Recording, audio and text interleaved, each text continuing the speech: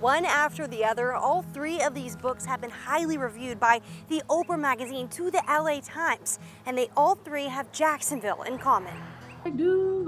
As a kid, growing up in Jacksonville, I was always writing little stories here and there. I have a lot of nostalgia for growing up in Jacksonville. Three writers, three voices, all three credit Jacksonville, their hometown, for influencing their writing. Author Deesha Philya's book, The Secret Lives of Church Ladies, is 9 short stories about Black women and the church. I think because the church was part of my upbringing, and because for Black women and for lots of people, so much of your life is kind of deciding who you're going to be vis-a-vis the church's teaching. She and Donnie Walton both went to Stanton College Prep for high school and connected after their books were released recently.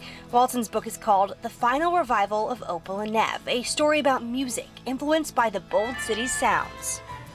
And then, of course, the legacy of, Jacksonville as sort of a hub of Southern rock, Leonard Skinner being from there and the complicated kind of history of that. Walton connected with Dantil W. Moniz years ago in graduate school, realizing they're both from Duval. Moniz's book, Milk, Blood, Heat, is 11 short stories based in Florida and highly influenced by locations on the First Coast. All of the characters come to a point in their lives where they have to decide, how do I go forward with my life?